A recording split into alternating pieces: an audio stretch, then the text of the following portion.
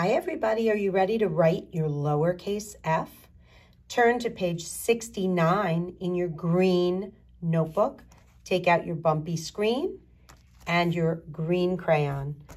Put the bumpy screen just behind page 69 and take your green crayon. Let's practice writing the lowercase f.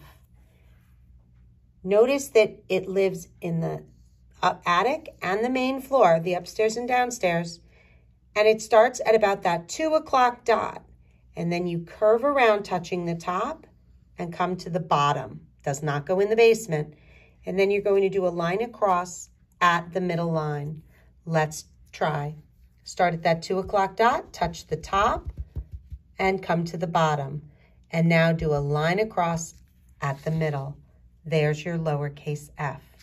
Now you can take away your bumpy screen and you can practice maybe 1, 2 up on the top, and now down at the bottom you can trace, and then maybe do 1, 2, 3, just very carefully and slowly so you do them neatly. Have a wonderful day.